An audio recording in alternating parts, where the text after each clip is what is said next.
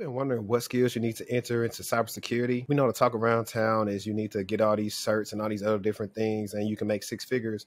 But what skills do you think you need? Well, today I'll be reacting to a video done by Cyberspatial detailing what are the 5 skills you need to break into cybersecurity. And I'll be reacting to what he says. So without further ado, let's get to the video.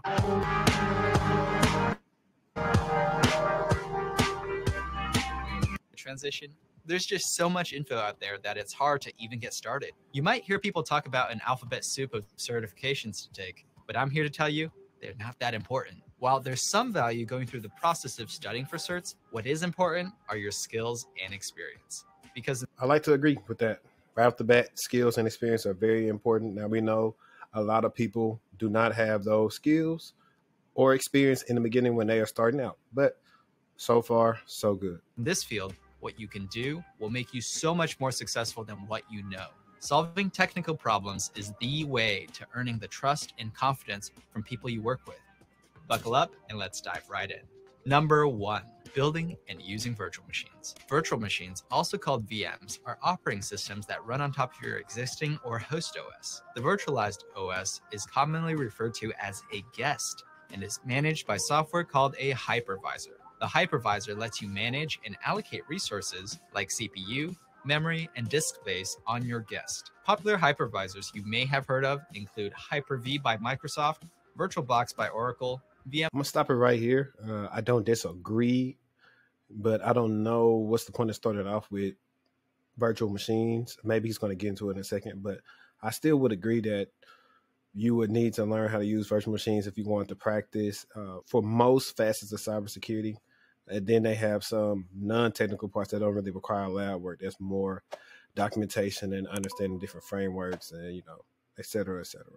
So let's get back into it. I want to see why the reason he brought up virtual machines. VMware and KVM. Oftentimes, when you hear the term cloud, it usually just means thousands of VMs running on specialized hypervisors on someone else's server farm in a data center somewhere. Virtual machines let you become platform agnostic, meaning you're no longer limited to any particular operating system and tools available for it. Many people spend all their time just on one OS and debate which ones are better. Let me tell you, it doesn't matter. As a pro, you should be versed in all of them and be comfortable working with any platform. This maximizes that. I definitely agree with. You should be familiar with most platforms. So most of the time you're going to have Windows, Mac OS, Linux. There might be a couple of other with different ones. And then if you want to get into some more nuanced stuff when it gets into actual different cloud things, when you got Azure, you have AWS, GCP, most of those things. Mostly if you know more about Linux, you'll probably fare better. Doing pretty much a lot of stuff in terminal command line is the best way to go when you're trying to do things with the cloud and really be familiar with different multiple OSs. The GUIs are cool to know, but terminal is kind of where it's at when you're trying to do stuff. If he's probably talking about like maybe engineering route or something like that. But, you know, let's get back into it. Maximizes the scope of your skills and makes you effective in any situation. Virtual machines also give you the flexibility to train and research in an isolated environment without affecting your main driver. You can quickly take snapshots of a guest OS and restore it to an earlier state. Opening a suspect file you received? Use a VM. Want to practice configuring a server? Use a VM. Slinging exploits at a target? Use a VM. Moving on to number 2, learn the command line. Hey, so I get what he's saying now. He's pretty much trying to say, like, if you want to lab and test stuff out, you want to use a virtual machine. And I totally agree. It's one of the first things I do at most companies, if it's not locked down, is I set me up a virtual machine. That way, if I'm going to work on certain alerts, you know, malicious files, something like that, I can work on it in a VM and not expose my actual company's organization to actual threats. And as we're on number 2, he's talking about command line. You heard me earlier just speak about command line, terminal, or whatever. So he's on it. I've never watched this video before. So shout out to this guy. Let's get back into it. Don't run away, but embrace it. The command line interface, commonly referred to as a shell, is the simplest and arguably the most efficient way to interact with an operating system. For example, if I'm looking for an entry in this CSV file, Excel might freeze or crash. Running a lightweight shell command gets me what I need in no time. Why is it called a shell? The important parts of an OS that actually make it run is called the kernel because it functions at the center of the system. The part that's exposed to a user is called the shell since it wraps around the kernel. And I really have to shout this out, man. This is informational. So people, I see why this video is done. The numbers is done. Very informational. And like he said, it is one of the easiest ways to interact with the OS, which is why I'm practicing, my scripting skills, because they're essential, especially in incident response. You don't have a lot of time to always go into a computer. Like, for example, at my last position, we had different EDR tools, and you could remote into the host, but you could SSH into the host, and then you could look for files and clean up the host with command line, different PowerShell commands. So that's why it's super essential to understanding how to use terminal. So he's definitely right. Let's keep going. It's just like a car where the steering wheels, pedals, and dashboards giving you control over the engine or transmission all exist in the shell of the car. The command line gives you the lowest level access to software functionality that comes with an operating system. Many of the most useful tools don't have a graphical interface to point and click. Mastering the command line expands your arsenal and lets you get more done with less. It lets you be able to use scripting and automation to tackle repetitive tasks that would otherwise waste lots of time. Automating your workflow by learning the command line makes you a tremendously valuable asset to the team. I recommend starting out with Bash or Born Again Shell, since it comes default with almost every Linux distribution. macOS used it in its terminal app, but has since changed to Zeesh or Z Shell, and has some nicer features. If Bash is like a Toyota, then Zeesh is more like a Lexus. Bash is so popular and effective that Microsoft actually released the Windows Subsystem for Linux, or WSL, and lets you install several different Linux flavors to use Bash as a native app. This is super convenient since I can access all of my Linux tools without having to switch to a virtual machine.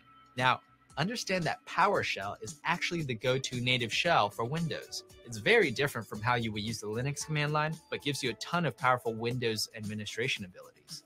If you work in an environment where Windows is the primary OS, definitely learn PowerShell as well. I'm going to start a series on the Linux command line very soon. Comment below to let me know what tools and Hey, he's on it. I don't really have nothing to add, man. I mean, this is a good video. Straightforward, educational, let you know why you need to learn these things. Let's keep going. Concepts you like to learn. Number 3, system administration. All of us with a computer or smartphone, from your grandma to... I'm going to stop it right here again. Sysadmin. I always talk about these people on Twitter. System administrators do a lot of security work, and they don't even know it. So system administration is huge. I don't know exactly what he's going to cover, but system administration covers a lot of things. Like, you use all the stuff he's already talked about: virtual machines, PowerShell, Bash, like you said, Z Shell. You're using multiple OSs. You're doing vulnerability management, patch management. Also what the software that's on your endpoint detection, all that type of stuff. Like, you're updating all that stuff. It's very essential to any organization, and it's really, really part of the security. Like, they should call them security system admin instead of just system administrators. That's just me personally. But let's see what he got to say. To IT wizard is really a sysadmin at some level. It all depends on what level you're at. System administration involves the configuring and maintaining of computers, whether a personal device or a high-powered server. When I was first using computers as a kid, I loved to dive down into every single setting available on the computer just to see what it did. Reading manuals, online guides, and playing around just drove this curiosity further. By doing that, I became the family IT help desk. System administration is about knowing your platform and various tools inside and out to be able to help others who don't. Whatever your skill, I challenge you to fiddle around and learn by doing. Delete some files and try to recover them. Download, open, and monitor old viruses in a virtual machine with tools like Windows sysinternals to see what they do. Try to extract files and passwords off a computer without knowing the login info. Whatever it is, push the limits of what you already know by reading guides out there and following along. So to this point in the video, I don't necessarily know if he's trying to tell you what actual route to go in cybersecurity. It's more like just a high level overview of what he would recommend that you know on a fundamental level about cybersecurity. Because, this things right here more so sounds like a little bit more red teamish. because everybody is in love with red teamers. But I would say it's also important to understand these things on the blue team side, because if you understand how offense is attacking you, you can defend against it. Like I say, I always make these comparisons when it comes to sports. You know, when you come to football, when you want to try to protect the deep pass, most of the time you want to probably go to two safety, so cover two, to kind of get those deep passes to the outside, defend against that, you know, that 9 route. But also know it is susceptible, you know, to a post if you can get the safety to bite on that. But this isn't about football. This is about security. Let's get back into it and let's see what he's talking about. Practice a little more each day and you'll level up in no time. Number 4, computer networking. This is the heart and soul of it all. What I like to call the cyberspatial laws of physics. It's understanding how devices interact with each other and how data gets from point A to point B. And I would like to say, I would probably look at networking similar to like and I could be wrong, but I think I'm right on this, like the nervous system.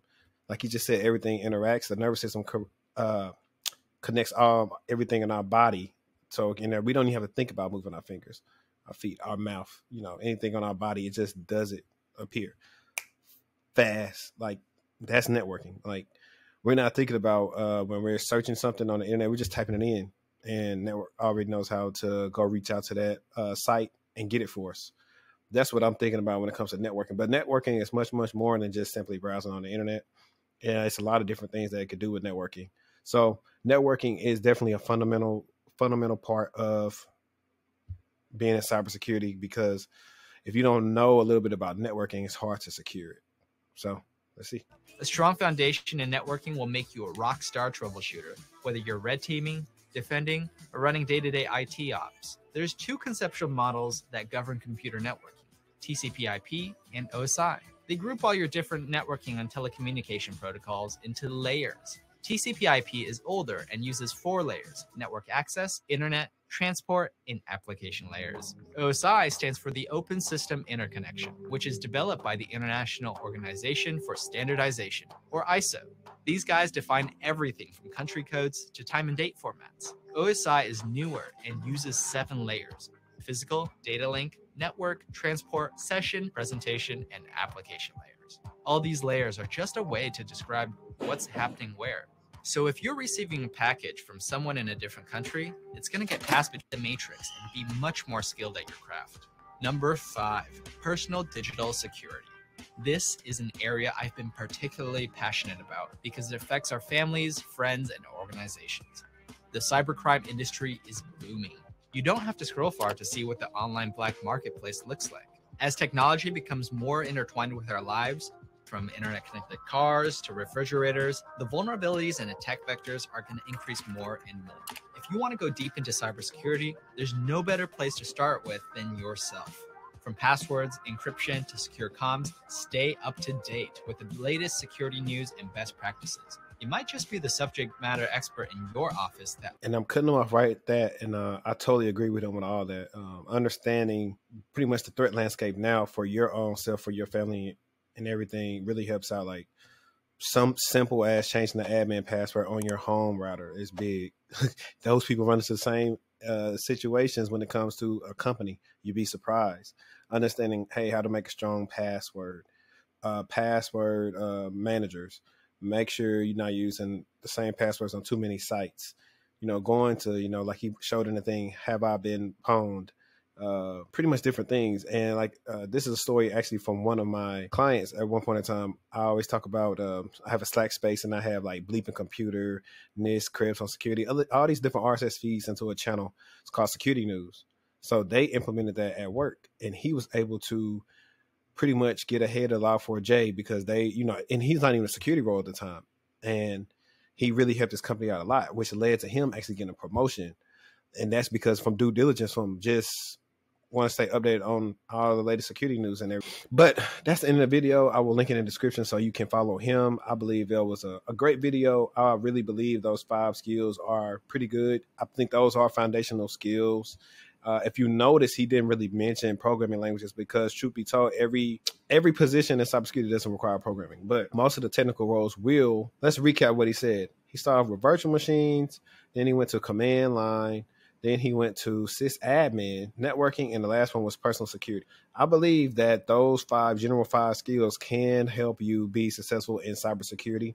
Now it can get a little nuanced, like, because once you go from there, then you say, okay, now I need to know other things to go with the type of roles I want to get. And I'm going to be doing a video on that pretty soon. It's going to probably be one of my harder videos to do because I really want to be informational like this one.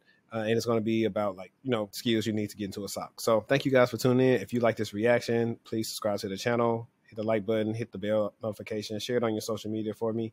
And also, check out the Patreon. I'm dropping exclusive content there first. But hey, let's get textual. And I'm